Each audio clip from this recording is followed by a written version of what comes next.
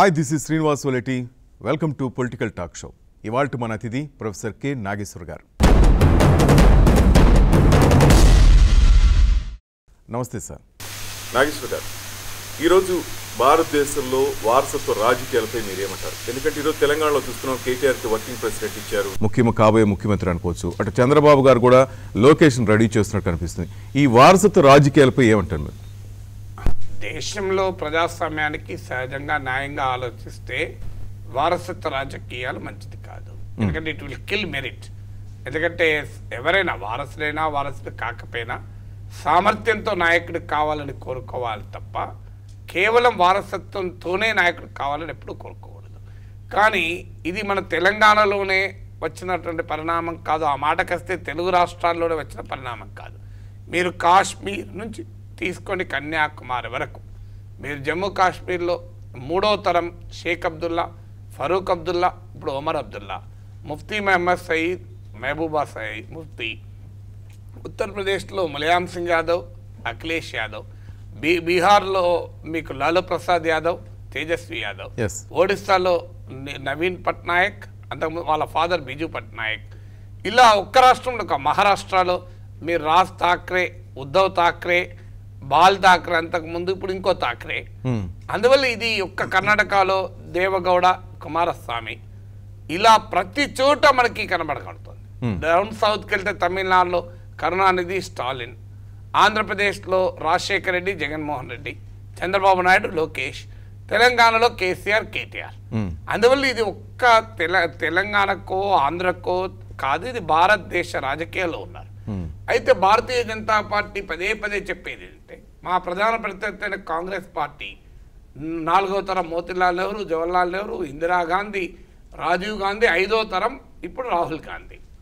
మరి నిజమే అది. కానీ బీజేపీలో ఆ పరిస్థితి లేదు. అందుకు నిజంగా అభినందించాలి. ఎందుకంటే నెక్స్ట్ ప్రధాని ఎవరో మనకు తెలియదు, నెక్స్ట్ బీజేపీ అధ్యక్షులు ఎవరో తెలియదు. కానీ బీజేపీలో కూడా ఎంపీ స్థాయిలో, కింది స్థాయిలో ఆ ధోరణి మనకు కనబడుతుంది. ఇటీవల కర్ణాటకలో ఉప ఎన్నికలు జరిగాయి. యడియూరప్ప కొడుకు ఎంపీగా పోటీ చేశాడు. యడియూరప్ప కొడుకు తప్ప అక్కడ ఇంకెవరు లేరా? మీరు బళ్ళారులో శ్రీరాములు సిస్టర్ పోటీ చేశారు. ఇంకా ఎవరు బీజేపీలో మహిళా నాయకురాలే లేరా? అందువల్ల ఆ భారతీయ జనతా పార్టీ జాతీయ స్థాయిలో ఈ జాడ్యం లేదు, అందుకు అభినందించాలి. కానీ ఆ పార్టీ కూడా దిగువ స్థాయిలో ఈ ధోరణి మనకు కనబడుతుంది. ఎందుకు ఇది కనబడుతుంది? ఎవరైనా అల్టిమేట్గా ప్రజాస్వామ్యంలో ప్రజలు ఎన్నుకున్నప్పుడు మనం ప్రశ్నించలేం. ఇలా కేటీఆర్ గారు అకస్మాత్తుగా కేసీఆర్ పట్టుకొస్తే నిజమే క్వశ్చన్ చేయొచ్చు. కానీ ఆయన శాసనసభకు పోటీ చేసి తన బలం నిరూపించుకున్నాడు. కేసీఆర్ కొడుకైనంతనే గెలవలేదు కదా, ఆయన సామర్థ్యంతో గెలిచాడు. అందువల్ల ఆటోమేటిక్గా వారసులు ఎప్పుడైతే ప్రజాస్వామ్యంలో, ప్రజాక్షేత్రంలో పరీక్షకు నెగ్గుతారో వారిని ప్రశ్నించడం చాలా కష్టం. ఆ మాటకైతే రాహుల్ గాంధీ కూడా ఇవాళ రాజస్థాన్, మధ్యప్రదేశ్, ఛత్తీస్గఢ్ ఎన్నికల తర్వాత ఆయన పైన కూడా ఇది కేవలం వారసుడే అనే ప్రశ్న ఇవాళ లేకుండా పోయింది. అందువల్ల రాజకీయాల్లో జగన్మోహన్ రెడ్డి, రాజశేఖర రెడ్డి చనిపోయాక కూడా ఇవాళ ఆ పార్టీని ఈ స్థాయిలో నడపగలుగుతున్నాడు. ఎన్టీ రామారావు పైన వెన్నుపోటుని ఎన్ని విమర్శలున్నా చంద్రబాబు నాయుడు ఎన్టీ రామారావు బతుకున్న సమయంలోనే పార్టీ మొత్తాన్ని తన కింద రెడీ చేయగలిగాడు. అందువల్ల ఎప్పుడైతే ప్రజాక్షేత్రంలో సర్టిఫై అవుతారో, ప్రజలు అంగీకరిస్తారో, దాని ప్రజాస్వామ్యంలో ప్రశ్నించడం చాలా కష్టం. అయితే ఎందుకు మన ప్రజలు అంగీకరిస్తున్నారు? భారతదేశంలో ఉన్న కల్చరల్ సెట్టింగ్ కూడా ఈ వారసత్వ రాజకీయాలకు అలవాటు. ఒక్క భారతదేశంలోనే కాదు, మీరు దక్షిణాసియా మొత్తంలో ఈ ధోరణి మనకు కనబడుతుంది. మీకు సిరిమావు బండార్ నాయకే ఆమె కుమార్తె, మీకు బంగ్లాదేశ్లో షేక్ ముజిబుర్ రెహమాన్, అలాగే అక్కడ ఉన్నటువంటి జియావుర్ రెహమాన్ వీళ్ళ పిల్లలు, అలాగే మీకు పాకిస్తాన్లో బెనజీర్ భుట్టో, ఇప్పుడు మళ్ళీ బిల్వాల్ భుట్టో దాకా వచ్చింది. అందువల్ల ఇది ఇక్కడే కాదు, మనం మొత్తం సౌత్ ఏషియాలో ఉంది. ఆ మాటకైతే అమెరికాలోనే బుష్ సీనియర్, బుష్ జూనియర్లో మనం చూసాం. అందువల్ల ఇది ఎక్కడ ఒక్క భారతదేశానికి కూడా కాదు, అందులో సౌత్ ఏషియాలో ఇండియన్ కల్చరల్ కాంటెక్స్ట్లో వారసులు అనేది ఒక డైమెన్షన్గా మారిపోయింది. ఎందుకంటే ప్రజలు యాక్సెప్ట్ చేస్తున్నారు. ఇప్పుడు మీరు ఎవరైనా అడిగారు అనుకోండి, ఇలా కేసీఆర్ తర్వాత కేటీఆర్ అవుతారని, మరి కేసీఆర్ ఇంకెవరిని పెడతారు? మరి ఆయన నమ్మకున్న వ్యక్తి కేటీఆరే కదా, ఇంకెవరిని నమ్మలేడు కదా, వాళ్ళు రేపు ఏం చేస్తారో తెలియదు కదా అనేటువంటి పరిస్థితి వచ్చింది.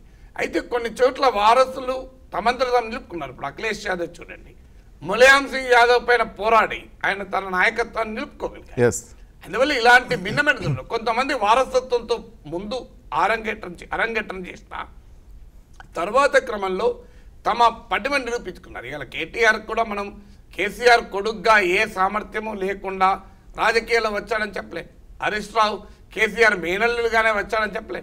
తెలంగాణ ఉద్యమంలో పాల్గొన్న తీరు కానీ, ఆ తర్వాత ఇటీవల కాలంలో టీఆర్ఎస్ నడిపించిన తీరు కానీ, జిహెచ్ఎంసీ ఎన్నికల్లో, ఇటీవల అసెంబ్లీ ఎన్నికల్లో ఆయన పోషించిన కీలకమైన పాత్రను మనం కాదలే. కేసీఆర్ తర్వాత అంతటి నాయకుడిగా ఆ పాత్రను పోషించాడు. అందువల్ల ఇప్పుడు సోనియా గాంధీకి చూడండి, రాజకీయాల్లో ఎంటర్ అయినప్పుడు ఒక రాజీవ్ గాంధీ సతీమణిగానే జనానికి పరిచయం. కానీ ఆమె 2004లో వాజ్పేయి నాయకత్వంలో బీజేపీని ఓడించి యూపీఏను ప్రభుత్వంలోకి తేగలిగారు. 2009లో కూడా తేగలిగారు. అందువల్ల ఎప్పుడైతే ఇనీషియల్ ఎంట్రీకి ఉపయోగపడినా కూడా తర్వాత కాలంలో వాళ్ళు ఈ రాజకీయాల్లో నెగ్గాల్సిందే, రాజకీయాల్లో తమ సామర్థ్యాన్ని నిరూపించుకోవాల్సిందే. అయితే రాజకీయ పార్టీలు కార్యకర్తల ఆధారంగా, సిద్ధాంతాల ఆధారంగా లేకుండా వ్యక్తుల ఆధారంగా రాజకీయ పార్టీలు నిర్మాణం జరుగుతున్నాయి. ప్రజలు కూడా వ్యక్తుల్ని చూసి ఓట్లేస్తున్నారు. ఇవాళ ఎమ్మెల్యేల పైన కోపం ఉన్న కేసీఆర్ను చూసి టీఆర్ఎస్ ఓట్లేశారు. రేపు చంద్రబాబు నాయుడు చూసి, జగన్మోహన్ రెడ్డి చూసి ఆ అభ్యర్థుల సంబంధం లేకుండా ఓట్లేస్తున్నారు. అందువల్ల ప్రజలు ఎప్పుడైతే వ్యక్తుల్ని చూసి ఓట్లేస్తారో రాజకీయ పార్టీలు లిమిటెడ్ కంపెనీలుగా ప్రొప్రైటోరియల్ కాన్సర్న్స్ గా మారిపోతాయి. అందువల్ల ఎప్పుడైతే అవి ప్రొప్రైటోరియల్ కాన్సర్న్స్ గా మారిపోయాయో సహజంగా వాళ్ళ సంతానానికి యాజమాన్య హక్కులు ఉంటాయి. అందువల్ల ఇక్కడ ప్రజలు ఏ రకమైన రాజకీయాలపై సిద్ధాంతాల ఆధారంగా, విధానాల ఆధారంగా ఓటు వేస్తున్నారా, వ్యక్తులను చూసి ఓటేస్తున్నారా? వ్యక్తులను చూసి ఓటేసినప్పుడల్లా రాజకీయాలు ఇలాగే ఉంటాయి. అందువల్ల దీనికి ఒక పార్టీ తప్పనో, ఒక నాయకుడు తప్పనో, ఎవరు తప్పని చెప్పడం చాలా సంక్లిష్టం. అయితే రాజకీయాల్లో ఇది మంచి ధోరణి అయితే కాదు. ఎందుకంటే రాజకీయాల్లో మనం ఆశించాల్సిన ధోరణి ప్రజాస్వామ్యంలో ప్రతి ఒక్కరికి రాజకీయాల్లో ఈ సమాన అవకాశాలు ఉండాలి. కేవలం వారసులకే అవకాశాలు ఉండడం మంచిది కాదు. కానీ మేము పార్లమెంట్లో చూసినా, శాసనసభలో చూసినా ఇవాళ ఎమ్మెల్యేల స్థాయిలో ఆధునిక జమీందారులుగా మారిపోయాయి. ఒక తరం, రెండో తరం, మూడో తరం కూడా ఎమ్మెల్యేలుగా వాళ్ళే ఉంటున్నటువంటి రాజకీయ వాతావరణం కూడా చూస్తున్నాం. అందువల్ల ఇది ప్రజాస్వామ్యంలో ఉన్నటువంటి ఒక కాంప్లెక్స్ క్వశ్చనే తప్ప అందులో కేసీఆర్నో కేటీఆర్నో తప్పు పట్టలేం, ఇంకొకరినో తప్పు పట్టడం అనేది కష్టం. ఈ కాంప్లెక్స్ ప్రశ్నకు ఓవరాల్గా డెమోక్రటిక్ రిఫార్మ్స్ వల్ల మార్పు రావాల్సిందే తప్ప ఇది కేవలం ఒకరిద్దరు వ్యక్తులతో మారేది కాదు. నాగేష్ గారు మీరు చెప్తున్నట్లు రైట్, కానీ ఇక్కడ కేటీఆర్ నాయకత్వాన్ని ఒప్పుకోని వాళ్ళు ఉంటారు, అటు లోకేష్ నాయకత్వాన్ని ఒప్పుకోని వాళ్ళని చూస్తున్నాం, అక్కడ స్టాలిన్కి వ్యతిరేకులు ఉన్నారు. దీనివల్ల పార్టీలో పరిణామాలు ఏ విధంగా ఉంటాయంటారు? అంటే ఇప్పుడు ఒక్కొక్క రాష్ట్రాన్ని బట్టి ఒక్కొక్క సిచ్యువేషన్ ఉంటుంది. ఇప్పుడు స్టాలిన్కు ఒప్పుకోక అలగిరి కరుణానిధి బతుకున్నప్పుడే తిరుగుబాటు చేశాడు. కానీ కరుణానిధి ప్రకటించారు నా వారసుడు స్టాలిన్ అన్నారు. అక్కడికి ఎండ్ అయిపోయింది. ఇప్పుడు జయలలితకు పిల్లలు లేరు కనుక వారసులు ఎవరు అంటప్పుడు ఇవాళ శశికళ, దినకరన్ ఎలక్షన్స్ లో నిరూపించుకున్నాడు. రేపు ఆయన అవుతాడా ఇంకోరు అవుతాడా కాదు. మీకు గుర్తున్న జయలలిత కోడలో ఆమె కూడా వచ్చి నేనే వారసురాలు ఆమె నిలబడలేకపోయారు కదా. అందువల్ల రాజకీయాల్లో చాలా మంది ఉన్నారు ఇలా నిలబడలేకపోయిన వాళ్ళు. అంటే వారసులుగా మేము ముందుకు వస్తామని చెప్పి తర్వాత క్రమంలో అక్కడ నిలబడలేక మాయమైన వాళ్ళు, అదృష్టమైన వాళ్ళు కూడా ఉన్నారు. అందువల్ల రాజకీయాల్లో టెస్ట్ ఆఫ్ టైంకు నిలబడ్డ వారసులే మిగులుతారు. ఈ టెస్ట్ ఆఫ్ టైంకు నిలబడని వారసులు మిగిలరు. మీకు అందుకే చెప్తున్నాను, ములాయం సింగ్ యాదవ్ జీవిత కాలంలోనే అఖిలేష్ యాదవ్ ములాయంను ఎదిరించి పార్టీని తన వెనకాల నడిపించుకోగలిగాడు. ఎన్టీ రామారావు జీవిత కాలంలోనే చంద్రబాబు నాయుడు తిరుగుబాటు చేసి పార్టీ మొత్తాన్ని తన వెనకాల నడిపించుకోగలిగాడు.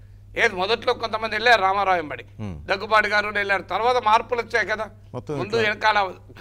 సో ఆ రకంగా మనకు ట్రెండ్ చూస్తే మొదట్లో ఎన్టీ రామారావు జీవిత కాలంలో దగ్గుబాటిదో గ్రూపు, చంద్రబాబు నాయుడుదో గ్రూప్ అని ఉండేది. కానీ తర్వాత తెలుగుదేశంలో వచ్చిన పరిణామాల్లో ఇద్దరు ఒకే గ్రూప్ అయ్యారు కదా. మీకు ఈవెన్ ఆంధ్ర రాజకీయాలకు కూడా అసలు లోకేష్ ఎందుకు కావాలి, జూనియర్ ఎన్టీఆర్ కాకూడదా, ఈ చర్చ నడిచింది. కానీ మీరు గమనిస్తే 2009లో జూనియర్ ఎన్టీఆర్ ప్రచారం చేసినా తెలుగుదేశం ఓడిపోయింది. 2014లో జూనియర్ ఎన్టీఆర్ అసలు ప్రచారానికి పూర్తిగా దూరంగా ఉన్న తెలుగుదేశం గెలిచింది. అందువల్ల మనం ఇప్పుడు మరి ఎన్టీ రామారావు మనమడు సినీ గ్లామర్తోనే గెలవాలంటే దీన్ని మనం ఎలా చెప్పగలం? అందువల్ల అల్టిమేట్గా ఇప్పుడు రాజశేఖర రెడ్డి గారు చనిపోయినప్పుడు జగన్మోహన్ రెడ్డికి మొత్తం ఎమ్మెల్యేలంతా 100% కాంగ్రెస్ ఎమ్మెల్యేలు జగన్మోహన్ రెడ్డి అన్నారు. కానీ కాంగ్రెస్ పార్టీ ఒప్పుకోలేదు. ఏం జరిగింది? ఆయన కాంగ్రెస్ పార్టీ ఒప్పుకుంటే మనం వారసత్వ రాజకీయాలు అనేవాళ్ళం. కానీ ఆయన కాంగ్రెస్ పార్టీ నుంచి బయటకు వచ్చి ఆయన ప్రజల దగ్గరికి వెళ్ళి నేను రాజశేఖర రెడ్డి కొడుకు నాకు ఓటేయండి అన్నారు. జనం ఓటేస్తారు. అందువల్ల ఆయన కాంగ్రెస్ పార్టీలో వారసత్వ రాజకీయాలని చెప్పలేం కదా, వేరే పార్టీ పెట్టుకున్నాడు కదా, ఆయన సొంతగా పార్టీ పెట్టుకున్నాడు.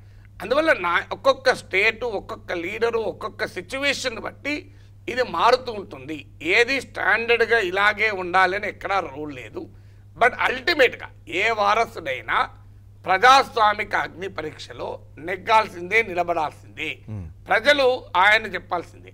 అయితే నార్మల్గా సిద్ధాంతాల ఆధారంగా ఉన్న రాజకీయ పార్టీల్లో ఈ ధోరణి తక్కువగా ఉంటుంది.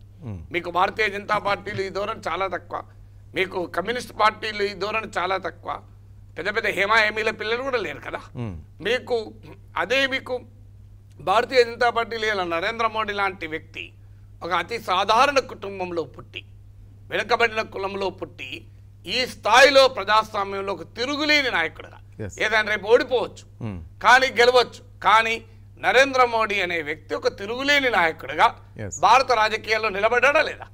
అందువల్ల అల్టిమేట్ గా పర్సనల్ పొటెన్షియల్ ఈ సిద్ధాంత పరమైన పార్టీలు ఎక్కువగా ఉంటుంది. కానీ వారసత్వ రాజకీయాల్లో కూడా మీకు మార్పులు ఉంటాయి. ఇప్పుడు ఇందిరాగాంధీ నెహ్రూ గారి కుమార్తెగానే రాజకీయాల్లో ఎంటర్ అయింది. పార్లమెంట్లో మొదటి రోజు ఎంటర్ అయినప్పుడు వణుక్కుంటూ ఎంటర్ అయింది. కానీ ఆ తర్వాత మొత్తం అందరినీ వెనకిచ్చింది కదా. నెహ్రూ గారి కూతురు అనలేదు, ఇందిరాగాంధీ తండ్రి నెహ్రూ అని చెప్పారు. ఆ స్థాయిలో రాజకీయాలు ప్రభావితం చేయగలిగింది. అందువల్ల రాజకీయాల్ని ప్రభావితం చేయడంలో అనేక డైమెన్షన్స్ ఉన్నాయి. ఒకటి, రాజకీయ వారసులుగా వచ్చి అడ్రస్ లేకుండా వెళ్ళిపోయిన వాళ్ళు ఉన్నారు, వారసత్వం కొరకు పోటీ పడి నిలబడలేని వాళ్ళు ఉన్నారు, అలాగే వారసులుగా మొదలు ఎంటర్ అయి తర్వాత తమకంటూ ఒక స్థానాన్ని నిలబెట్టుకోగలిగిన వాళ్ళు ఉన్నారు, వారసులుగా ఎంటర్ కావాలని ప్రయత్నం చేసి ఫెయిల్ అయిన వాళ్ళు ఉన్నారు. సో అన్ని రకాల ధోరణులు భారత రాజకీయాల్లో మనకు కనబడతాయి. నాగేశ్వర్ గారు, ఈరోజు రఫేల్ మూమెంట్ పైన సుప్రీంకోర్టు ఇచ్చిన తీర్పు ఏమైనా చూశారు, ఏమంటారు సార్? అంటే సుప్రీంకోర్టు కొన్ని రాజ్యాంగపరమైన పరిమితులకు లోబడే తీర్పిచ్చింది. అందువల్ల సుప్రీంకోర్టు తీర్పిచ్చింది కనుక ఇక రాఫెల్ పైన మాట్లాడకూడదు. చాలా విచిత్రం ఏంటంటే ఫస్ట్ ఆర్గ్యుమెంట్ బీజేపీ ఏం చేస్తోంది, సుప్రీంకోర్టు తీర్పిచ్చింది కనుక ఇది క్లోజ్ చేయాలి. కానీ రెండు తీర్పులు ఈ మధ్య సుప్రీంకోర్టు ఇచ్చింది. ఒకటి, రామ మందిరం ఇష్యూలో దేర్ ఇస్ నథింగ్ హరీ, తొందర ఏమీ లేదు అన్నది. కానీ బీజేపీ నాయకులు ఏమంటున్నారు, సుప్రీంకోర్టు తీర్పుతో సంబంధం లేకుండా మీరు పార్లమెంట్లో చట్టం చేయండి అని అంటున్నారు. బీజేపీకి చెందిన ఒక ఎంపీ లోక్సభలో ప్రైవేట్ మెంబర్ బిల్లు కూడా పెట్టారు. మరి మీరు సుప్రీంకోర్టు తీర్పు కొరకు ఆగుతున్నారా? సుప్రీంకోర్టు మాట వింటున్నారా? ఇక శబరిమలలో సుప్రీంకోర్టు తీర్పు చెప్పింది. సాక్షాత్తు బీజేపీ అధ్యక్షులు అమిత్ షా ఏమంటున్నారు, సుప్రీంకోర్టు తీర్పును మేము గౌరవించాం, ఇది మా విశ్వాసం అంటున్నారు. అందువల్ల you cannot pick and choose supreme court judgements. అంటే నీకు అనుకూలం ఉన్న జడ్జిమెంట్ మాత్రం సుప్రీంకోర్టు చెప్పిందంట, నీకు అనుకూలంగా లేకపోతే సుప్రీంకోర్టు ఎవరు అని అంటారు, మేము పాటించమంటారు. అందువల్ల అది కరెక్ట్ కాదు. ఒకటి. రెండు, సుప్రీంకోర్టు ఏం చెప్పింది, మీరు జాగ్రత్తగా సుప్రీంకోర్టు తీర్పులు చదవండి. మాకు జ్యుడిషియల్ రివ్యూకు కొన్ని పరిమితులు ఉన్నాయి. అంటే న్యాయ సమీక్షకు భారత రాజ్యాంగంలోని ఆర్టికల్ 32 కాన్స్టిట్యూషనల్ రెమెడీస్ గురించి చెప్తుంది. ఆర్టికల్ 136 మీకు సుప్రీంకోర్టు ఆర్మ్ ఫోర్సెస్ సైనిక వ్యవహారాల్లో విచారణ జరపడానికి ఉన్న పరిమితుల గురించి చెప్తుంది. అందువల్ల విత్ ఇన్ ద కాన్స్టిట్యూషనల్ లిమిట్స్కు లోబడి మేము విచారణ జరుపుతున్నాము, మేము ప్రైసింగ్ జోలికి వెళ్ళము. ఇది చాలా క్లియర్గా సుప్రీంకోర్టు చెప్పింది. అందువల్ల సుప్రీంకోర్టు చెప్పిన దాంట్లో రాజ్యాంగ రీత్యా ఉన్న పరిమితులతో చెప్పింది. ఓకే, సుప్రీంకోర్టు చెప్పింది. సుప్రీంకోర్టు చెప్పినంత మాత్రాన రాజకీయ క్షేత్రంలో ప్రశ్నలన్నిటికీ సమాధానాలు దొరికినట్ట. మరి బోఫోర్స్ కేసులో కుంభకోణం జరగలేదని చెప్దామా? మరి సుప్రీంకోర్టు చెప్పలే కదా కుంభకోణం జరిగిందని. ఏ ఇన్వెస్టిగేటింగ్ ఏజెన్సీ ఇప్పటి వరకు బోఫోర్స్ పైన ఏమీ కనుక్కోలే కదా. మరి ఇవాళ బీజేపీ ఏమంటోంది, రాహుల్ గాంధీ క్షమాపణ చెప్పాలి, ఎందుకంటే దేశ ప్రజల్ని మీరు మిస్డైరెక్ట్ చేశారు. ఇది ఇవాళ సుప్రీంకోర్టు తీర్పు తర్వాత రాహుల్ గాంధీ క్షమాపణ చెప్పాలి అంటున్నారు. ఫైన్, మరి బోఫోర్స్లో ఇప్పటి వరకు ఏమీ తేలినందుకు మరి బీజేపీకి క్షమాపణ చెప్తుందా? అందువల్ల కోర్టుల్లో తేలితేనే నిజం, కోర్టుల్లో తేలకపోతే నిజం కాదు. పోలీసులు పట్టుకుంటేనే దొంగ, పట్టుకోకపోతే దొర. ఈ కన్క్లూజన్లు సరైనవి కావు. ఇక కొన్ని అంశాలు కోర్టు పరిధిలో తేలవు. కోర్టు ఏం చేస్తుంది, కోర్టు ముందు పిటిషనర్ ఏమని చెప్పాడు, కోర్టు ముందు ప్రవేశపెట్టబడిన సాక్ష్యాధారాల ఆధారంగా కోర్టు తీర్పు చెప్తుంది. కానీ ఇన్వెస్టిగేషన్ ఏం చేయాలి, అసలు ఏది అవసరం అది ఇన్వెస్టిగేట్ చేయాలి. ఇప్పుడు ఉన్న ఎవిడెన్స్ బట్టి కోర్టు తీర్పు చెప్పింది, రేపు నిజంగా కొత్త ఎవిడెన్స్ వచ్చింది అనుకో కోర్టు తీర్పు కూడా మారుతుంది. చేంజ్ అవుతుంది. అందువల్ల ఇవాళ ఇంకొక ముఖ్యమైన విషయం, ప్రతిపక్షాలు ఏమడుగుతున్నాయి, మాకు కొన్ని అనుమానాలు ఉన్నాయి. ఉదాహరణకు మీరు 126 యుద్ధ విమానాలు కొనాలనుకుని 36 మాత్రమే ఎందుకు కొన్నారు? ఫస్ట్ వన్ అది. ఒకవేళ 36 సరిపోతాయి అనుకుంటే మరో 110 యుద్ధ విమానాలకు స్వీడన్కు చెందిన సాబ్ కంపెనీ గ్రిపెన్ విమానాలు తయారు చేయడానికి ఆదానీకి ఇండియన్ పార్ట్నర్గా మీరు ఎందుకు కాంట్రాక్ట్ ఇచ్చారు? నిజంగానే మీకు సరిపోవనుకుంటే మొత్తం 120 కొనొచ్చు. సరిపోతే అనుకున్నప్పుడు మళ్ళీ కొత్తగా ఆదానీకి సాబ్ గ్రిపెన్కి ఇవ్వాల్సిన అవసరం ఏంటంటే 526 కోట్ల నుంచి 1670 కోట్లకు ఎందుకు పెరిగింది? ఎంత యాడాన్స్ అయినా, ఎన్ని అదనంగా కొన్ని అంశాలు చేర్చినా, ఎన్ని హంగులు సమకూర్చినా ఒక యుద్ధ విమానం ఖరీదు ఎందుకు ఇంత స్థాయిలో పెరిగింది? 3, ఈ అంతకుముందున్న ఒప్పందంలో ట్రాన్స్ఫర్ ఆఫ్ టెక్నాలజీ, సాంకేతిక పరిజ్ఞాన బదిలీ అనే కాన్సెప్ట్ ఉంది. ఈ ఒప్పందంలో అది ఎందుకు తీసేశారు? ఫ్లైఅవే కండిషన్లో మీరు తెచ్చుకుంటున్నారు. అంటే మేక్ ఇన్ ఇండియా అని మీరే చెప్పారు, డిఫెన్స్ మ్యానుఫ్యాక్చరింగ్ డెవలప్ చేస్తామన్నారు. కానీ ఇవాళ అవన్నీ వదిలేసి కేవలం ఒక అమ్మకం కొనుగోలు ఒప్పందం మాత్రమే చేస్తున్నారు. ఎందుకు ఈ ట్రాన్స్ఫర్ ఆఫ్ టెక్నాలజీ క్లాసులు మీరు తీసేశారు? ఇది మీరు గవర్నమెంట్ కాంట్రాక్ట్ అంటున్నారు. కానీ ఈ గవర్నమెంట్ కాంట్రాక్ట్లో సావరిన్ గ్యారంటీ ఉంటుంది ప్రభుత్వం. అంటే రేపు ఏదైనా ఈ ఒప్పందం వల్ల మీకు నష్టం జరిగితే ఆ ఫ్రాన్స్ ప్రభుత్వం మీకు ఇవ్వాలి. మరి ఈ ఒప్పందం గవర్నమెంట్ అయినప్పుడు సావరిన్ గ్యారంటీ ఎందుకు లేదు? ఇది సావరిన్ గ్యారంటీ లేకపోతే ప్రైవేట్ అగ్రిమెంట్ అంటే ప్రభుత్వం ఎందుకు మరి సావరిన్ గ్యారంటీ ఇవ్వలేదు? ఇక దీని ఆర్బిట్రేషన్ ఏమన్నా అయితే, అంటే ఏదైనా పే చేస్తే ఢిల్లీలో తేలాలి అనేది గతంలో మనం అడిగాం. కానీ ఇప్పుడు దీన్ని తీసుకెళ్ళి ఇంకో చోట తేలాలని చెప్పారు. అది ఎందుకు మార్చారు? హిందుస్థాన్ ఏరోనాటిక్స్ లిమిటెడ్ అంటే ఇన్నేళ్ల దశాబ్దాల చరిత్ర కలిగింది. అక్కడ 1965 భారత్ పాక్ యుద్ధంలో కూడా ఈ మన ఇండియన్ టెక్నాలజీ వాడి మనం యుద్ధ విమానాలతో పోరాడాం. అందువల్ల హిందుస్థాన్ ఏరోనాటిక్స్ లిమిటెడ్ను పక్కకు పెట్టి అనిల్ అంబానీ కంపెనీని ఎందుకు చేర్చారు? హిందుస్థాన్ కంపెనీ కన్నా అనిల్ అంబానీ కంపెనీకి ఏ అనుభవం ఉందని చేర్చారు? ఇది మరి డసావ్ కంపెనీ నిర్ణయం అయితే భారత ప్రభుత్వం ఎందుకు అంగీకరించాలి? అంగీకరించడం అనేది మన దేశ సార్వభౌమాధికారానికే ముప్పు కదా. రేపు నిజంగానే డసావ్ కంపెనీ నేను ఎవరన్నా పెట్టుకుంటా అని చెప్పి పాకిస్తాన్కు చెందినటువంటి ISI కంపెనీని పెట్టుకుంటుంది, ఒప్పుకుందామా? మేము ఏం చేయలేమండి, ఇది కమర్షియల్ అగ్రిమెంటు. డసావ్ కంపెనీ ఎవరిని పార్ట్నర్గా చేర్చుకుంటుందో మా చేతుల్లోనే లేదు అని అన్నామా? రేపు పాకిస్తాన్కి చెందిన ఒక ISI లింక్ ఉన్నటువంటి కంపెనీతో డసావ్ అగ్రిమెంట్ చేసుకొని నీకు యుద్ధ విమానాలు అమ్ముతా ఉంటుంది, ఒప్పుకుందామా? అందువల్ల ఈ దేశ రక్షణకు సంబంధించిన విషయాల్లో భారత ప్రభుత్వానికి అధికారం ఉండాలి తప్ప డసావ్ కంపెనీకి అధికారం ఉండకూడదు. ఇది కామన్ సెన్స్ చెప్తోంది. ఇక రేపు దేశ రక్షణ ప్రమాదం ఇది. మరి ఎందుకని మీరు డసావ్ కంపెనీది బాధ్యత అని చెప్తున్నారు? ఎందుకని హిందుస్థాన్ ఏరోనాటిక్స్ లిమిటెడ్ తీసేశారు? అసలు 12 రోజుల చరిత్ర కూడా లేని కాగితం పైన ఉన్న అనిల్ అంబానీ కంపెనీకి ఎందుకు ఇచ్చారు? ఇలాంటి ఇన్ని ప్రశ్నలు ఉన్నప్పుడు, ఈ ప్రశ్నలన్నీ సుప్రీంకోర్టు పరిధిలో లేనప్పుడు ఏం జరగాలి? జాయింట్ పార్లమెంటరీ కమిటీ, సంయుక్త పార్లమెంటరీ కమిటీ విచారణకు ప్రతిపక్షాలు అడుగుతున్నాయి. మేము జేపీసీ వేయము అంటున్నారు. ఎందుకు వేయరు జేపీసీ? జేపీసీలో ఒక ప్రతిపక్ష సభ్యులే ఉండరు కదా. పార్లమెంట్లో ఆయా పార్టీలకున్న స్ట్రెంగ్త్ను బట్టి జేపీసీలో రిప్రజెంటేషన్. రాహుల్ మెయిన్ డిమాండ్ అదే. అందువల్ల Rahul Gandhi common sense demand. జేపీసీలో Bharatiya Janata పార్టీకి చెందిన సభ్యులే ఎక్కువ మంది ఉంటారు. ఎందుకంటే పార్లమెంట్ లో బీజేపీకే ఎక్కువ మంది సభ్యులు ఉన్నారు. అందువల్ల మీ ఎంపీలో ఎక్కువ మంది ఉండేటువంటి సంయుక్త పార్లమెంటరీ కమిటీ వేయడానికి మీకు ఏంటి అభ్యంతరం? బోఫోర్స్ కుంభకోణం మీద మరి జేపీసీ వేసాం కదా, ఇప్పటి వరకు ఏం తేలేక దాంట్లో కూడా. మరి బోఫోర్స్ పైన జేపీసీ వేసినప్పుడు మీరు రాఫెల్ పైన జేపీసీకి ఎందుకు వ్యతిరేకం? సుప్రీంకోర్టులో తీర్పులు వచ్చాయి కనుక పార్లమెంట్ టేకప్ చేయొద్దని ఎక్కడైనా ఉందా? SC/ST అట్రాసిటీస్ కేసు పైన సుప్రీంకోర్టు తీర్పు ఇచ్చాక పార్లమెంట్ చట్టం చేయలేదా? పార్లమెంట్ మార్పులు చేసింది కదా. మరి ఎందుకు చేశారు? సుప్రీంకోర్టు తీర్పుతో సంబంధం లేకుండా ఇవాళ రామ మందిరం విషయంలో పార్లమెంట్ చట్టం చేయమని మీరే అడుగుతున్నారు కదా. అయితే సుప్రీంకోర్టు చెప్పినంత మాత్రాన భారత ప్రజల ప్రతినిధిగా ఉండే పార్లమెంట్ విచారించకూడదు, చర్చించకూడదు అని ఎక్కడైనా ఉందా? మరి పార్లమెంటరీ కమిటీకి మీరు ఎందుకు భయపడాలి? నిజంగా ఏ తప్పు జరగలేదు, రాఫెల్ అంతా సవ్యంగా జరిగింది అనుకుందాం. మరి ఎందుకని పార్లమెంటు విచారణకు ప్రభుత్వం వెనక్కుపోవాలి? సార్, ఈ రఫేల్ వివాదం వల్ల రేపటి రోజు కాంగ్రెస్కి ఎటువంటి ప్రయోజనం ఉంటుంది రాబోయే ఎన్నికల్లో? ఇప్పుడు దీనివల్ల కాంగ్రెస్కు రాజకీయ ప్రయోజనం ఉంటుందా, బీజేపీకి రాజకీయ ప్రయోజనం ఉంటుందా అన్న దాంతో సంబంధం లేదు. ఒకప్పుడు బోఫోర్స్ కుంభకోణంతో రాజీవ్ గాంధీ ప్రభుత్వమే పతనమైంది. ఇవాళ రాఫేల్ కుంభకోణంతో మోడీ ప్రభుత్వం పతనం అవుతుందా కాదా అనేది నాలాంటి వాళ్ళకి ఆసక్తి కాదు. నాలాంటి వాళ్ళ ఆసక్తి దేశ ప్రయోజనాలు ఈ రాఫేల్ ఒప్పందం వల్ల దెబ్బతిన్నాయి. ఆ దేశ ప్రయోజనాలు నిలబెట్టండి.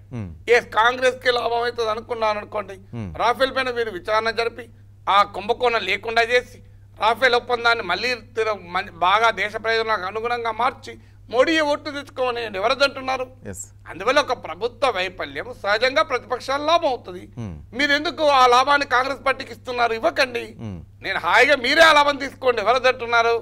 అందువల్ల ఈ పార్టీకి ప్రయోజనమా ఆ పార్టీకి ప్రయోజనమా అన్న దాంతో దేశానికి సంబంధమే లేదు. దేశ ప్రయోజనాలు రాఫేల్ ఒప్పందం వల్ల నష్టపోయాయి.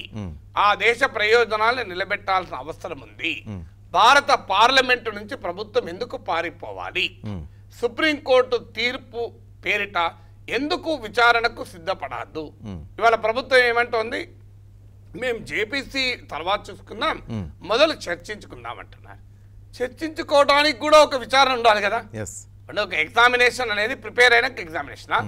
ప్రభుత్వం ఏమంటుంది, మరో ఎగ్జామినేషన్ రాయండి తర్వాత ప్రిపేర్ కానీ అంటున్నారు. నేననేది ఎగ్జామినేషన్ రాసిన తర్వాత ఎవరు ప్రిపేర్ కారు, ముందే ప్రిపేర్ అయినాక ఎగ్జామినేషన్ జరుగుతుంది. అంటే జేపీసీ విచారణ ఆర్డర్ చేయండి, జేపీసీ రిపోర్ట్ పార్లమెంట్ ముందు పెట్టండి, జేపీసీ నివేదిక ఆధారంగా మీరు పార్లమెంట్లో చర్చ పెట్టండి. దానివల్ల ఉపయోగపడుతుంది. ఇప్పుడు ఏం చర్చ పెడతారు? ఎవరికి తోచింది వాళ్ళు మాట్లాడుకుంటారు. ఎవరికి తోచింది వాళ్ళు మాట్లాడుకోవడాన్ని ఆహ్వానించుదామా? ఒక పార్లమెంటరీ సంయుక్త సంఘాన్ని ఏర్పాటు చేసి అందులో అన్ని పార్టీల ఎంపీలతో కూడిన సంఘాన్ని ఏర్పాటు చేసి కూలంకుషంగా అన్ని డాక్యుమెంట్లను అధ్యయనం చేసి జేపీసీకి ఉన్న అధికారం ఏంటంటే దేశ రక్షణ మంత్రిని పిలిపించచ్చు, సైన్యాధిపతుల్ని పిలిపించచ్చు, భారత ప్రధాని కూడా అవసరమైతే పిలిపించి విచారించవచ్చు. అంటే ఈ రకంగా కూలంకుషంగా విచారించిన తర్వాత నిజంగానే ఏమీ లేదని తేలింది అనుకోండి, మోడీ ప్రభుత్వానికి లాభం కదా. జేపీసీ విచారణ అంటేనే అది నేరం జరిగినట్టు కాదు కదా. మరి మీరు ఎందుకు భయపడుతున్నారు? దేని కొరకు భయపడుతున్నారు? ఒక్క వ్యాలిడ్ రీజన్ చెప్పమనండి. ఇంకా మేము జేపీసీకి వ్యతిరేకము. పోనీ జేపీసీ వల్ల దేశానికి చెందిన కోట్లాది వనరులు ఏమైనా నష్టపోతామా? పోనీ జేపీసీ ఎన్నడే లేదా, చాలా చిన్న చిన్న విషయాల మీద కూడా జేపీసీ వేశారు, సాధారణ అంశాల మీద కూడా జేపీసీ లేసిన ఉదాహరణలు ఉన్నాయి. మీరు ఎందుకని జేపీసీ ఇవ్వటానికి వెనకాడుతున్నారు? పోనీ రక్షణ వ్యవహారాల్లో జేపీసీ వేయమంటే బోఫర్స్ మీద చేశారు కదా, అది కూడా అది రక్షణ వ్యవహారమే కదా. అందువల్ల జేపీసీ వేయటానికి వేయాలన్న డిమాండ్ను ఎందుకని భారత ప్రభుత్వం వ్యతిరేకిస్తుంది? దీనికి వ్యాలిడ్ రీజన్ చెప్పండి. సుప్రీంకోర్టు తీర్పు చెప్పినా కూడా వేయచ్చు కదా. పోనీ ఈ దేశాన్ని, ఈ దేశంలో ఉన్న పౌర సమాజాన్ని, ఈ దేశంలో ఉన్న రాజకీయ పార్టీలను ఒప్పించడానికి, కన్విన్స్ చేయడానికి, వాళ్ళకి అర్థమయ్యేలా చెప్పడానికైనా జేపీసీ వేయచ్చు కదా. అందువల్ల జేపీసీ నుంచి పారిపోవడానికి ఏ కారణము కనబడతలేదు. మీరు ఏ కారణం, ఒకవేళ నిజంగానే జేపీసీలో మా సభ్యులందరూ ఒక రిపోర్ట్ ఇచ్చారు, బీజేపీ సభ్యులు మరో రిపోర్ట్ ఇవ్వచ్చు. జేపీసీలో మెజారిటీ బీజేపీ సభ్యులకే ఉంటుంది. అందువల్ల మెజారిటీ రీత్యా జేపీసీ రిపోర్ట్ బీజేపీకి సభ్యులు కోరుకున్న రిపోర్టే ఉంటుంది. ఎవరైనా ప్రతిపక్ష సభ్యులు కావాలంటే డిసెంట్ నోటీస్ ఇవ్వచ్చు, నిరసనగా చెప్పచ్చు మేము ఒప్పుకోమని. అందువల్ల జేపీసీ ఇచ్చినంత మాత్రానే ఎవరు అరెస్ట్ కారు, ఎవరు జైలుకు పోరు. మరి ఇంత స్పష్టంగా అవకాశం ఉన్నప్పుడు పార్లమెంటు విచారణకు ఎందుకు వెనకాడాలి? ఎందుకంటే భారత ప్రజాస్వామ్యంలో ప్రజల అత్యున్నతమైన వేదిక పార్లమెంటు. ఈ అత్యున్నతమైన వేదిక విచారణను ఎందుకు ప్రభుత్వం వెనుకాడుతుంది? వట్టి ఆషామాషి చర్చ జరిగి, నామక వాస్తే చర్చ జరిగి, ఏ పార్టీ అనుగుణంగా ఆ పార్టీ వాళ్ళు విమర్శించుకొని వెళ్ళిపోతే ఏం లాభం? రాఫేల్ పైన ఇవాళ భారతదేశంలో ప్రజలు ఒక అభిప్రాయం చాలా మందిలో కలిగింది ఏంటంటే, దాల్ మే కుచ్ కాలా హై అంటారు. కాదు, దాల్ మొత్తమే కాలా హై, ఇదేంటి కుచ్ కాలా కాదు, అసలు మొత్తం దాలే కాలా హై అనే నమ్మకం ప్రజలకు ఉంది.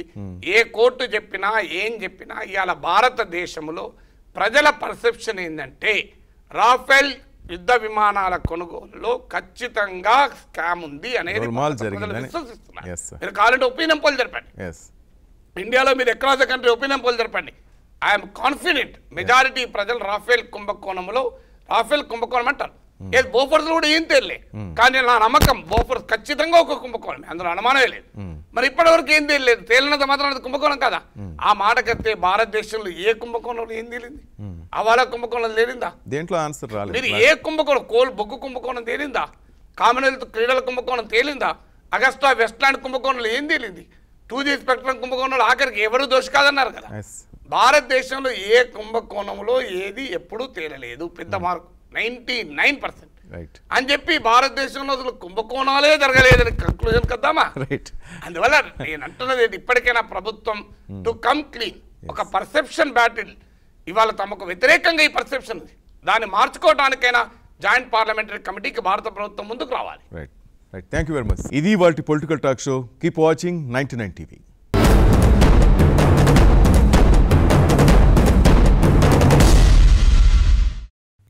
For more updates, please subscribe 99 TV Telugu.